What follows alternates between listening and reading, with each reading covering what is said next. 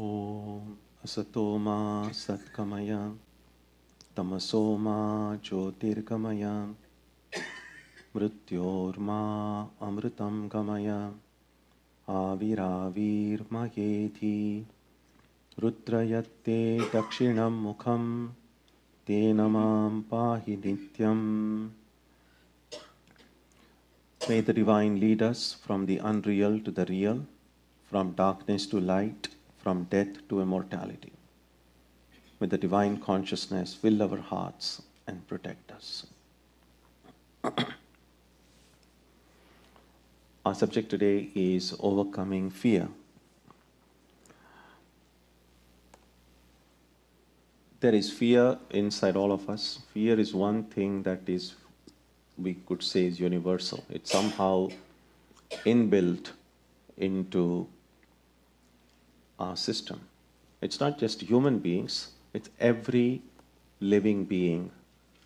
There is fear in the heart. We may never have really made a list of the things that we're afraid of, but sometimes it may be a good exercise when you have some free time and nothing else to do, to just sit quietly, and every one of us can ask ourselves, what are the things I'm really afraid of in life? Surely there is fear, but what exactly I'm fearful about? And we will discover that there are really different kinds of fear at every level: physical, emotional, moral, intellectual. Every time we feel a threat at any of these levels, fear seizes the heart. There's an ancient verse in a book called Vairagya Shatakam, 100 verses on detachment by Bhartrihari. There is this beautiful verse in which it encapsulates how everything in life is filled with fear. So I'll read that verse to you in Sanskrit and then the translation. So the Sanskrit verse goes like this. Bhoge roga bhayam kule chuti bhayam vittendrupalat bhayam mane dainya bhayam bale ripu bhayam rupe jaraya bhayam shastre vadi bhayam gunai khala bhayam kaye kritantat bhayam sarvam vastu bhayanvitam bhuvindrinam vairagyameva bhayam. So bhayam is fear in Sanskrit. So the meaning of this verse is, in enjoyment, there is the fear of disease. In social position, the fear of falling off. In wealth, the fear of hostile kings or thieves today. In honor, the fear of humiliation.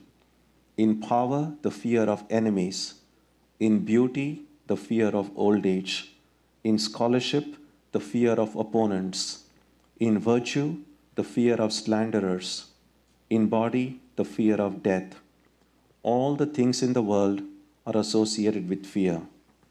Detachment alone leads to fearlessness. But that's the theme of the book.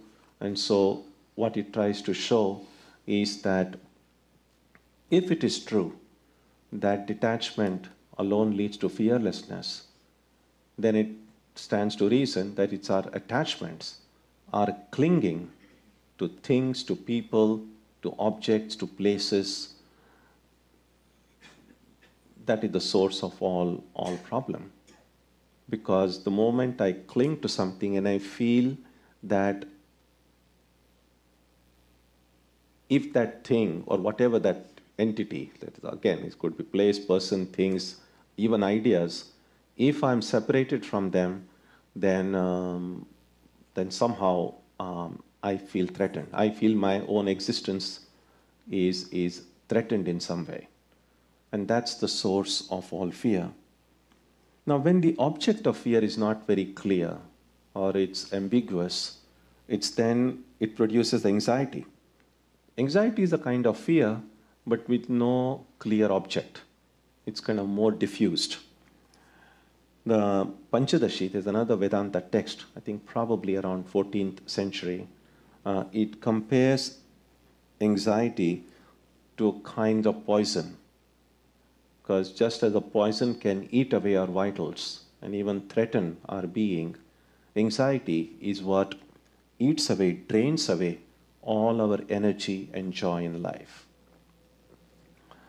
So since fear is so universal, although we all may not have the same kind of fear, but in one form or other, in one kind or the other, fear in some way is in the hearts of us all. According to the Upanishads, the primary cause of fear is separation. The moment, the Upanishad says, the moment we separate ourselves from the rest of the universe, fear comes. There's one time in the course of a 24-hour cycle, in the course of a day, that all of us become fearless. And that is in a state of deep sleep. In a state of deep sleep, nobody experiences it. There could be fear if there are nightmares in a dream. Dream could be fearful also. But in deep sleep, we are not separated from anyone. Everything is just kind of oneness. And so, at least from that direct experience that we have, we know that when things are separated, potentially, I'm not saying there has to be fear, but potentially there is fear.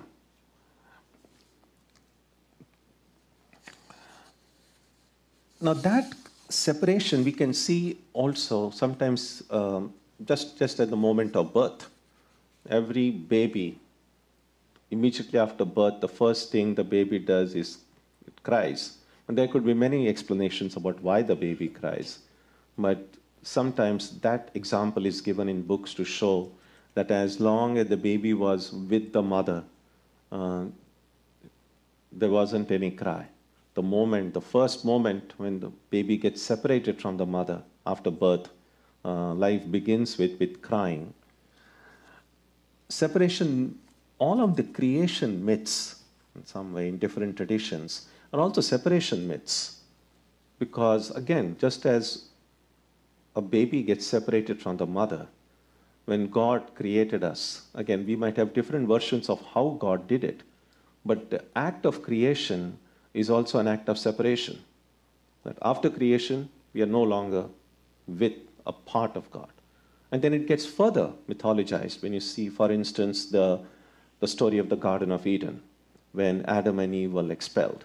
Now that was a separation, and that we know how that separation created this whole existential experience of humanity. So in one form or other, all separations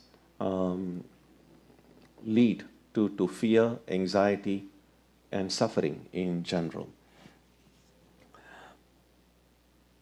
Now, one way in our lives we try to overcome fear is, one way is to just, if we know the object of fear, that I'm afraid of this, one way we try to do is try to stay away from that object of fear. It's not always possible to do so. Well, if the object of fear is a material, if it's a person or a place, I could say I'm going to stay away from that place or that person.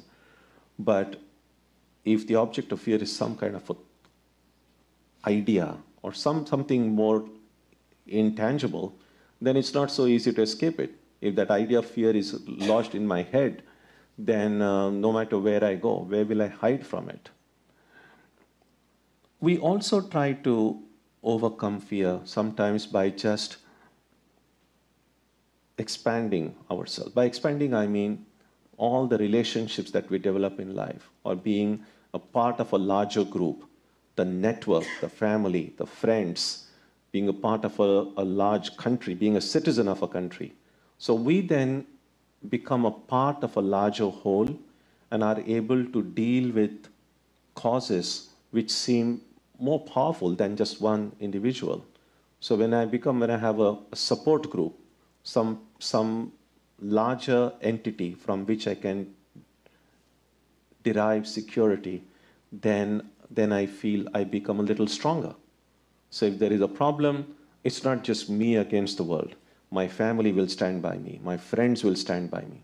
So that way, That's another way we try to face the constant threat that occurs in our lives. But we know that while these things might work sometimes and to some extent, we are never really without fear at all times. There's something for which will always be afraid. None of these other methods might work. So I think we need to look a little bit more deeper into saying what exactly is the cause of this.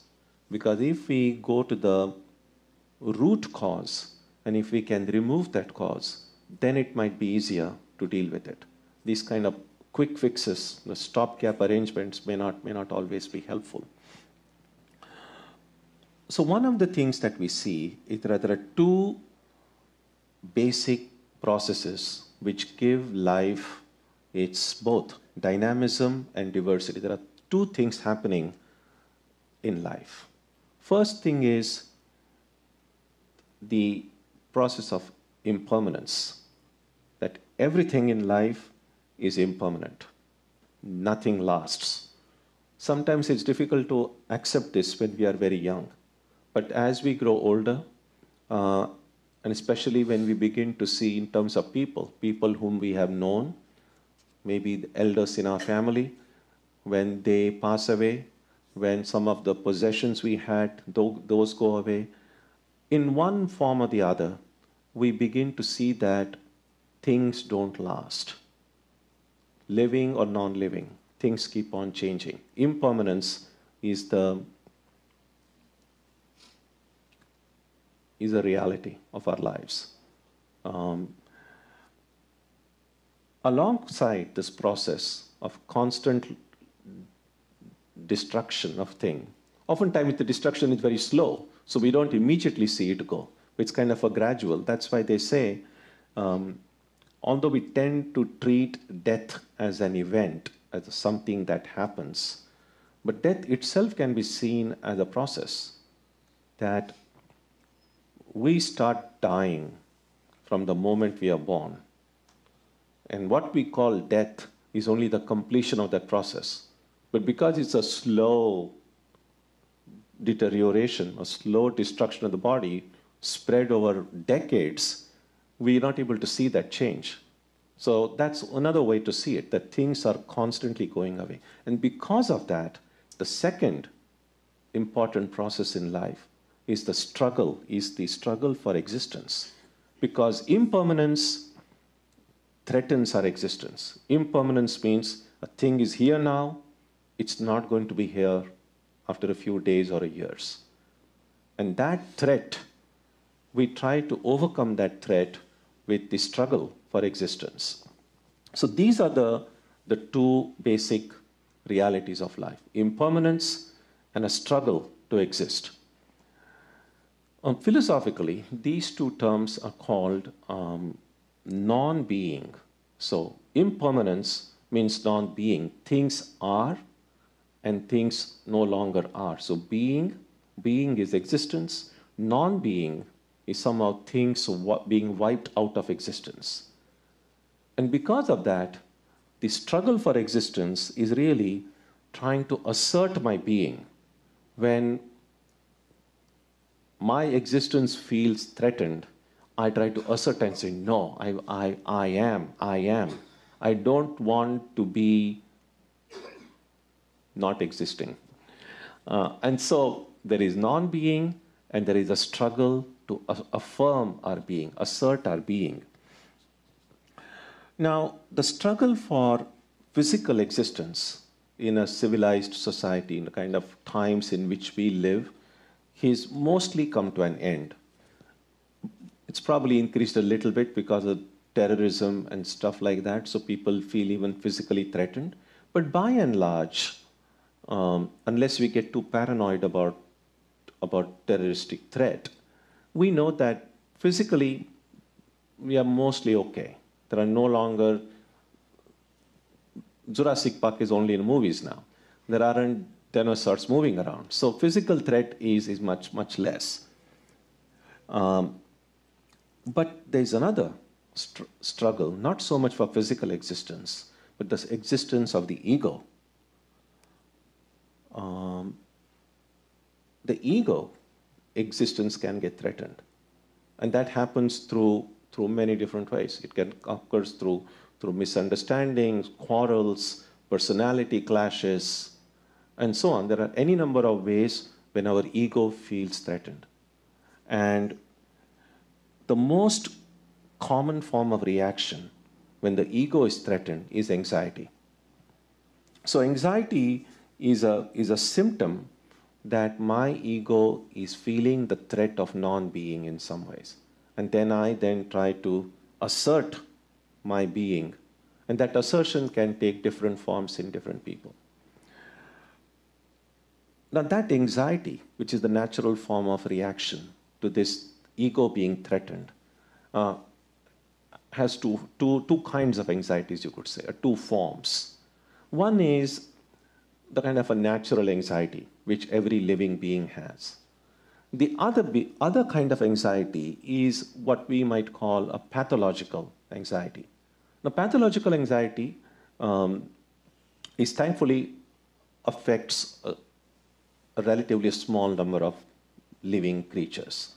Pathological anxiety occurs often due to some very catastrophic events in life for which we are not prepared.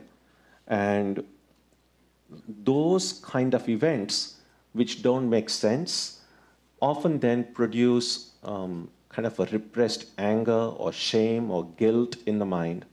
And that produces an anxiety which is not kind of a general kind of anxiety, it's kind of a special kind of anxiety. And that kind of a deeper, almost clinical form of anxiety, that belongs to a different field of psychology. It's called abnormal psychology. And in its extreme forms, it might even need a psychiatric treatment. So that's this pathological anxiety. But most of us, I get 99 point, I don't have the numbers, but the majority of us don't have pathological anxiety. We have a general anxiety, a common anxiety, existential anxiety, if you like. By existential anxiety, I mean simply the anxiety naturally associated with our existence as human beings or living beings.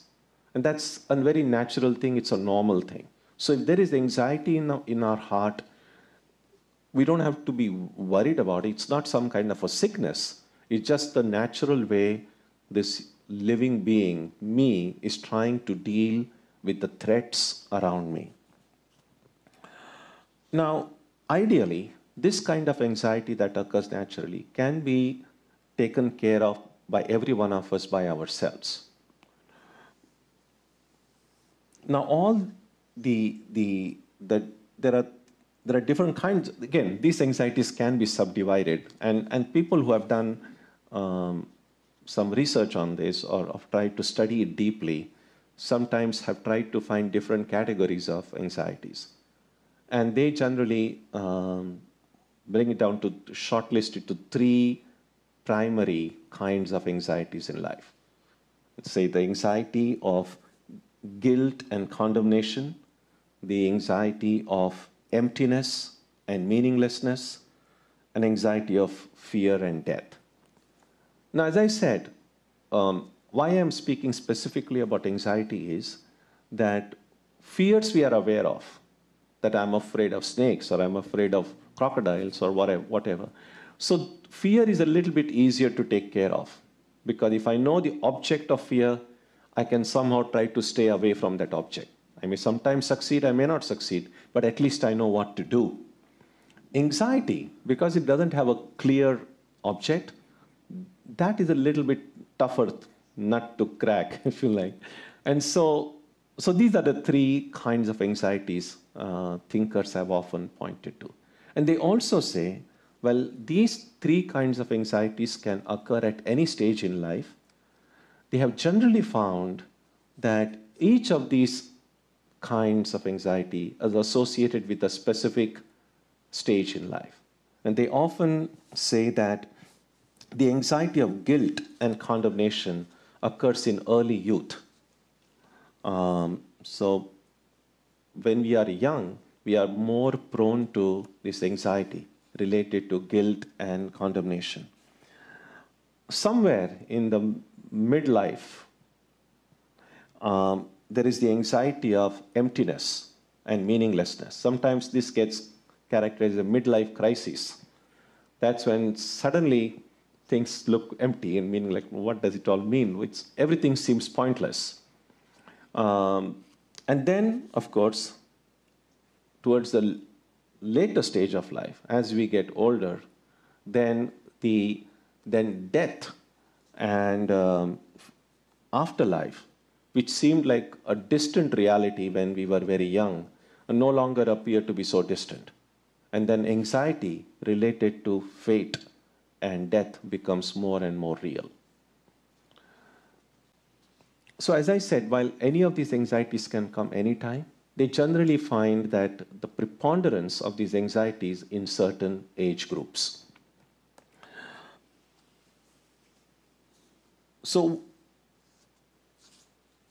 besides categorizing all this, etc., the question that we as students of Vedanta can ask is, how will my understanding of myself and life, how will what I have learned from life itself, but also learned specifically from Vedantic teachings, how will it help me deal with these different kinds of anxiety whenever they show up in my own life? We have said time and again, and we'll continue saying it time and again, almost every week, that our true nature is purity, freedom. That the Atman, that the body and the mind and the ego, these are merely coverings over my true identity as spirit. And the nature of the spirit is it's unborn, it's birthless, deathless, it's pure and free. Now, the question that always comes up is, of course, if that's my true nature, why is it I don't experience it right now? From where did all this anxiety and fear, why should be there at all in the first place? And the answer is not complicated. The answer is, if I forget who I am, then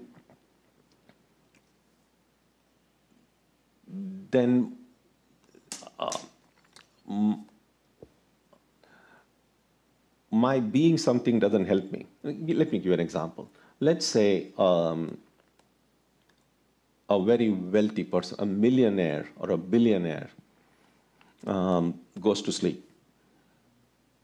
And sleep, by definition, means I forget who I am, because if I know who I am, then I'm not asleep. So by sleep means I've forgotten my true identity. And in the sleep, I start dreaming. Now, in the dream, this billionaire dreams that he or she is a very homeless person, wandering about, very hungry, no food anywhere, and no money to buy anything. Now, even when this dream is going on, this person is still the billionaire. This person can get whatever he or she wants. Unfortunately, at that time, this person doesn't know I'm a millionaire. So the pain and the suffering and the hardship that this billionaire experiences in the dream trying to find food is very real. At that time, if someone were to go and tell that person in the dream, why are you so worried? You are a billionaire. That person is either going to get angry or just feel that people are making fun of me. But actually, that's the reality. And so that's what I meant by saying, if I don't know who I am, then who I am cannot help me. And so if I am the spirit and unborn and without death, immortal, free, none of that can help me right now if I don't know. If I'm asleep and if I'm dreaming, what kind of dream am I seeing? And Vedanta says, well, this. Everything that I'm seeing, every morning I wake up and every night I sleep, all of that is a dream. So, in other words, every time I see myself and the world around me, as I forget that I'm this infinite being, that is a dream.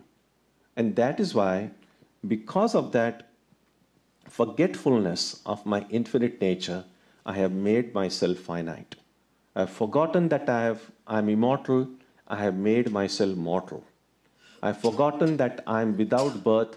I now know that I was born a few years ago. I have forgotten that there is no death for me, and so I'm concerned what will happen when I die. I have forgotten that I can never fall sick, and yet I am worried about illness. I try to eat organic food and take exercise, but still, a much simpler way is to know that there is no sickness for me. So that forgetfulness has caused all this. And so all of these anxieties are a direct result of that forgetfulness. For instance, the anxiety of guilt and condemnation is a negation of the essential purity of the self. If I know my true nature is pure, the spirit is pure, and that's who I am, then that anxiety shouldn't really come. But somehow, because of that forgetfulness, that reality of my pure nature has gotten hidden. And that's why the anxiety of guilt and condemnation has appeared in my life. The anxiety of emptiness and meaninglessness is a negation of the inherent perfection of the spirit, perfection of the Atman. That I am perfect, I am full. How can I be empty? How can things not have meaning when there is perfection within me? I am perfect. So it's a negation of the perfection of the soul that produces the anxiety of meaninglessness. And finally, the anxiety related to death and fate is a negation of the very existence of the self. Because what is death? Just last Thursday, last week, I spoke at the Archbishop Williams School in Braintree. And one of the classes that I addressed to the theme was death and suffering. And so one of the questions I posed these high school students was, okay, the reality of death. Who is the one who is dying? Who dies? Because even if we believe in some kind of a heaven we go to, then I'm not dead. So, because I'm there, I am still going with the Lord to the Lord and staying wherever. But then what does death really mean? And finally, we just have to say, well, death as it appears to us means that this body now, which is moving and doing everything, is now going to be non-functional. It's not going to be able to do what it does. All the consciousness from the body will simply disappear. It will just lie motionless. Not just asleep, it's not even breathing. That's essentially what death is. That doesn't necessarily mean the end of me. And one of the anxieties related to death is because we associate death with non-existence. In fact, oftentimes we tend to treat life and death as opposites. But life is not the opposite of death. The opposite of death is birth. So we can say birth and death. And so one way of understanding that is life really has no opposite to this thing. Although sometimes we just say life and death. Because death is not really a death. If we say, well, who is dying? And if it's just the body that is going, does anything survive the destruction of the body?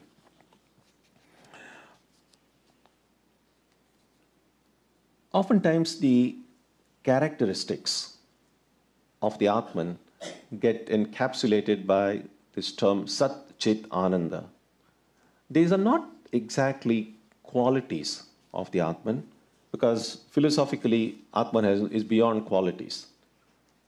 Philosophically also, you cannot say exactly what it is, because language is too limited an instrument to be able to express the inexpressible. So even when we say that highest reality is absolute being, absolute consciousness, and absolute bliss, what we are really saying is that we are negating the opposite of it. In other words, when we say that Sat means it is not a Sat, that it is, we are not saying it's being, we're just saying it is not non-being. When we say it is consciousness or chit, what we are really saying is it is not insentient, it's not material, it's not just some kind of, because sometimes people think about it as some kind of a force or an energy. No, it's living, it's life, alive. And bliss means, again, it means that there is no suffering there. So it's just, we can say what it is not, we cannot say what it is. So the guilt of, the anxiety of guilt and condemnation is a negation of the ananda aspect of our true nature. The anxiety of emptiness and meaninglessness is a negation of the chit aspect, the consciousness. And the anxiety related to fate and death is a negation of the sat, being itself, because we feel the being itself is threatened. So how do we then, if this is how the threat occurs, and this is how the forgetfulness of our true nature occurs, how do we deal with it? And there are at least 4 different ways we can deal with it. And these are 4 different sources of courage or strength. Because if the only way fear can be countered is through strength, through courage. So what are the sources of courage? From where can I get strength in life? And the first source of strength in life is a strong ethical life. We can call this a moral courage or moral strength. If someone can live with some genuine values and principles in life, that, let's say, I'm going to lead an honest life, a truthful life. I'm not going to hurt anyone. I'm going to be as helpful as I can to others.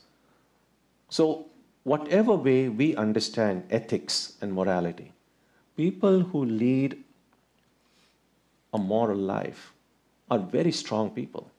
And that strength need not always show itself in your biceps.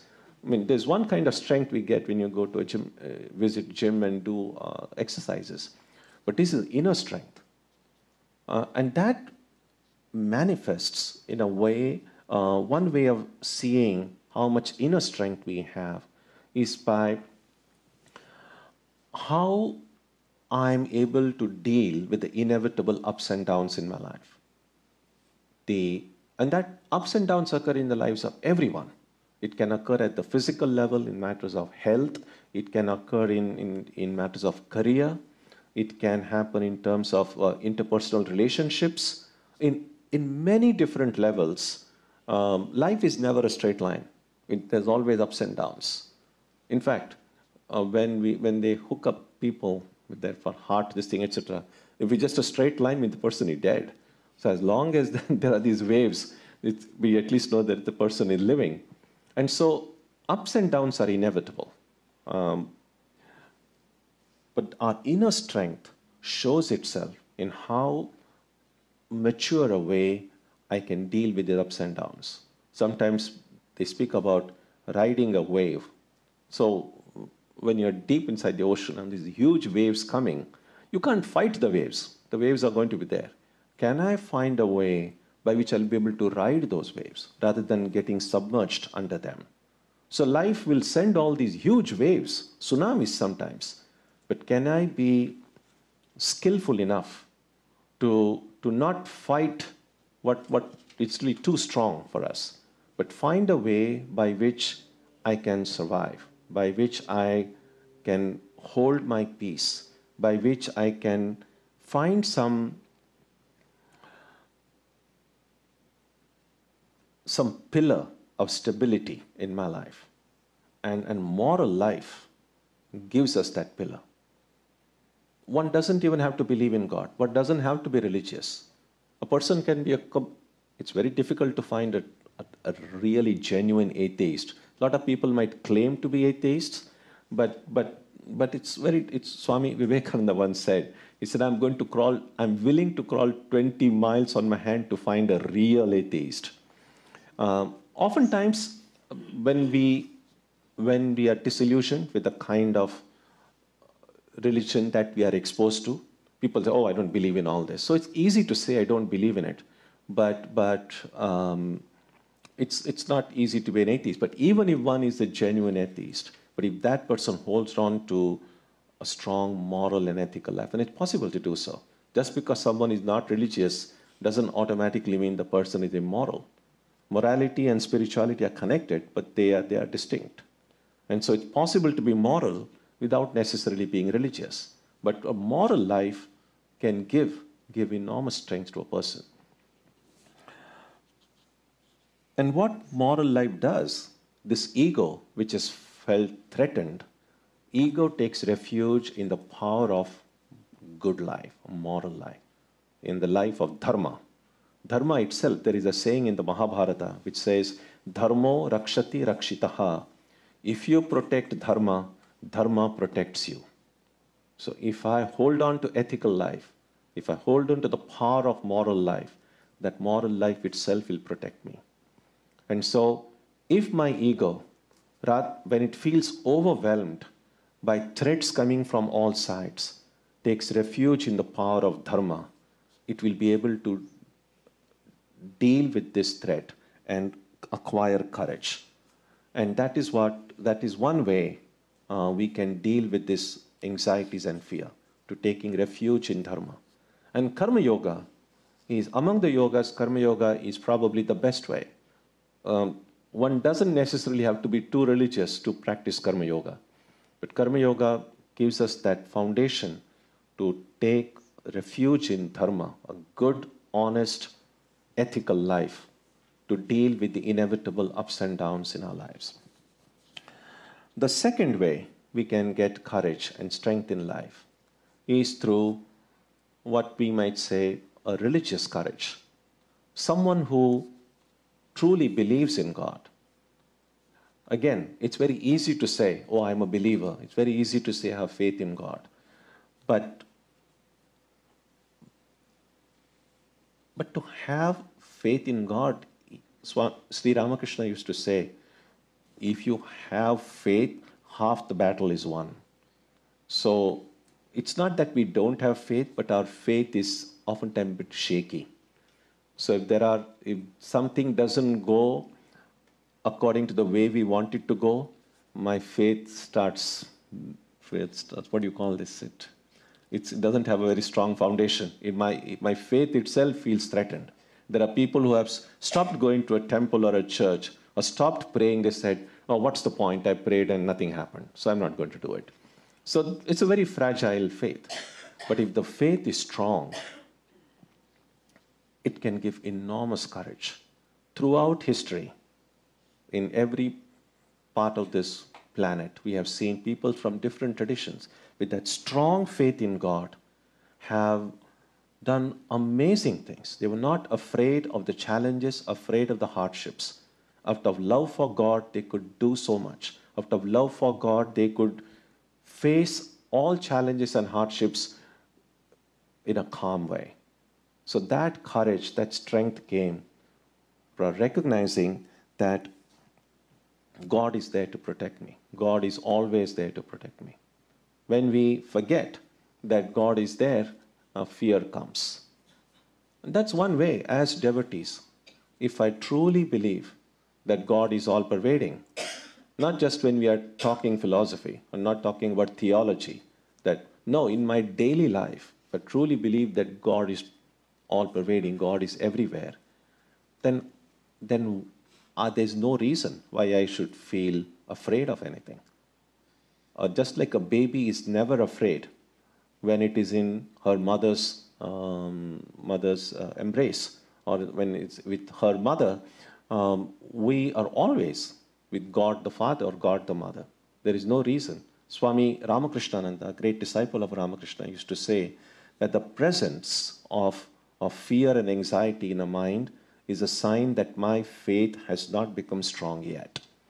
Because a strong faith would eliminate all fear and anxiety. So when my ego takes shelter in God, takes refuge at the feet of God, then this religious courage fills my heart. And then I'm able to deal with any and every kind of anxiety. So in the first case, the ego takes refuge in dharma. In the second case, the ego takes refuge in God.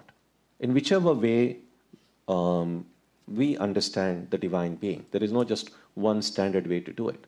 We have complete freedom to say, how do I think of the divine? And if I truly believe that the divine is here to protect me, to guide me, then all fear and anxiety will leave me. A third source of courage is what sometimes gets called the courage to be. When the ego asserts itself, its own real being. And that is called, we could call it the kind of courage that Jnana Yoga speaks about. So the first one I said was Karma Yoga. Taking refuge in God is emphasized in Bhakti Yoga. And in Jnana Yoga, it's affirming one's own reality, that I am the Atman, never forgetting that I am this birthless, deathless, pure, free being, affirming my identity as the spirit. I take refuge in my own being. I assert my being. When that happens, all these fears associated with it go away. So these are three ways we can deal with anxiety and fear. Through Karma Yoga, Bhakti Yoga, Jnana Yoga. By my ego taking refuge in moral life or in dharma, my ego taking refuge in God, or my ego taking refuge in its own true being, affirming its own being. Now there is a fourth way, which is at least partly helpful, and that is the ego taking refuge in a larger group. It's not a foolproof solution, but it does work. For instance now, because let's say now the threat of terrorism, what as individual beings, what can we do to protect ourselves? But once you know, oh, if I'm flying, then there is the TSA, they are at least scanning people, and I'm a part of this. I get this privilege of my security being taken care of by a larger group of which I'm a part, then I feel more secure.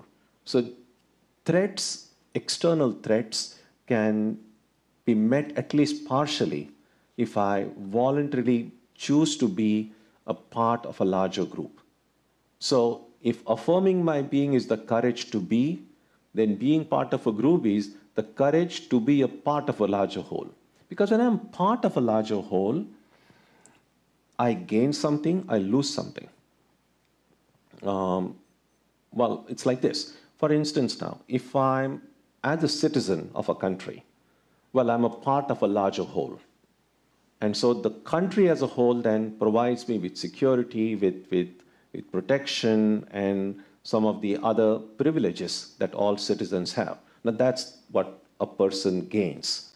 What we lose is some amount of freedom. I can't do whatever I want. I have to abide by the constitution of the country of which I'm a citizen. I have to abide by the laws. I might want to drive at 100 miles per hour. And they say, no, 65. And I say, where is my freedom? No, you have chosen to be a part of this group. So you have to. So that's the downside of it. That when I choose to be a part of a larger whole, I gain something. I gain protection from the things that are potentially threatening to me. So some of my fears and anxieties are taken care of by being part of a larger whole, but I also lose a little bit of myself in just being part. So these are four general ways, of which the downside of that fourth one, being part of a larger group, is what group am I a part of? Because not all groups, not all larger wholes are necessarily wholesome. In fact, some of these big movements that have come, whether it's communism, Nazism, even fundamentalist groups, the people, when they become parts of these larger movements, they are, as individuals, they have found that their ego taking refuge in these larger movements is removing some of their fears and anxieties. So some of their problems are being solved. But we know, depending on what kind of a group a person is a part of, a larger problems can occur. And so that's a little warning signal there, because all groups can have. We need to be very careful that to which group have I aligned myself to. That while it may help solve some of my personal problems, whether the group itself is creating a larger problem in society. And so that's one thing, because that's the only way. The fourth part, that being a part of a group, is really involves something other than myself. As for the first three, whether it's moral strength, religious strength, a strength that comes from affirming my true nature, those are completely individual. And that is up to us of how we want to employ that in our lives. So then, just to summarize, when we are confronted with different forms of non-being, how do we react to it? One way is when I feel that general anxiety related to guilt and condemnation in my life, a person can say, in a theistic way, a person can say, God loves me and God has forgiven me. That would help deal with this anxiety of guilt. God's love for me and God's forgiveness. In a Jnana Yoga approach to that would be to affirm that I am pure and blissful and no sin can touch me by true nature. So affirming either from the knowledge perspective or from the devotional perspective, we can deal with the guilt and condemnation in our life. The guilt of the anxiety of emptiness and meaninglessness in life, a devotee can say, God fills my heart with His love and I don't feel empty. Why should I feel empty? If my heart is filled with love for God, there is no reason why anything should appear empty. If I see the play of the divine everywhere around me, if I see everyone as children of God, if I see everywhere, they say that if you see a tree and then say it's a tree, you're not seeing anything. But if you see a tree and see there a miracle of God, then you have seen something. So when my heart is filled with love for God, I will see everything just brimming with divine presence. We see, and it's not some theoretical formulation. We see that in the lives of great mystics, great saints. When you read Ramakrishna's life, you see just filled with the bliss of the divine. No matter where he saw, even in things that didn't appear particularly religious, he just saw it's the Divine Mother's play in some different form, in some different way. So God fills my heart with His love and God forgives me. In a path of knowledge, one can say, I'm full of consciousness and every experience is meaningful to me. That every discovering meaning in every existence, even if one doesn't bring a theistic idea of God in it, it's still possible to deal with the anxiety of meaninglessness and emptiness. And finally, the anxiety related to fate and death. A devotee can say, God is eternal, and being in His presence, I live through eternity. If I'm with God and God lives eternally, then my eternal existence is guaranteed. That's how a devotee looks at it. As far as the path of knowledge, one can say, I'm immortal, and death is only an event in my unbroken life. Existence, I am one with existence. It's not that I exist, I am existence itself. So, as a body and mind, there is such a thing as non-existent. There is such a thing as impermanence. But existence itself cannot become non-existent. In fact, the Upanishad says, which defines that the divine is existence. Sadeva Somya idam agra asit. In the Upanishad, existence alone remained.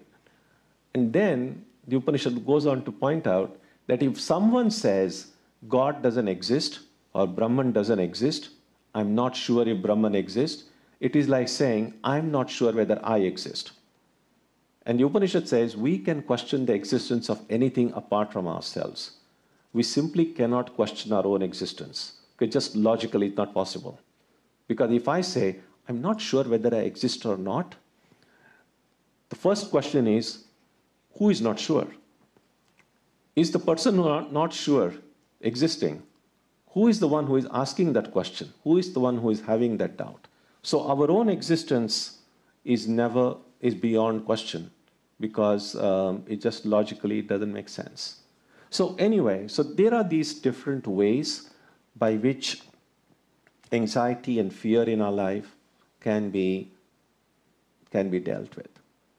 All of this might seem a bit too technical, but apart from all these concepts and ideas, if we just take a look at our own life and see that what are the kind of different anxieties I have, what are the different fears I have, and what am I doing? Am I doing anything at all to deal meaningfully with these fears and anxieties?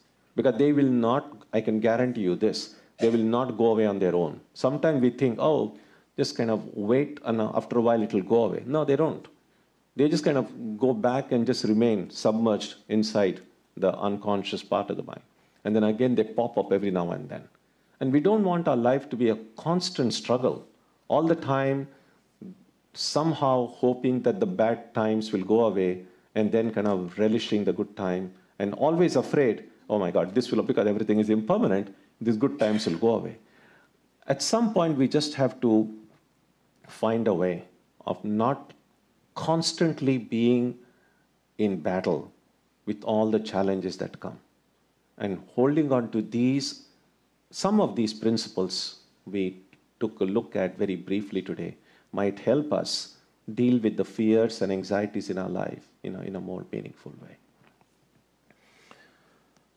Om Jananim Saratam Devim Ramakrishnam Jagadgurum Padapadme Tayo Shritva Pranamami Muhurmuhu.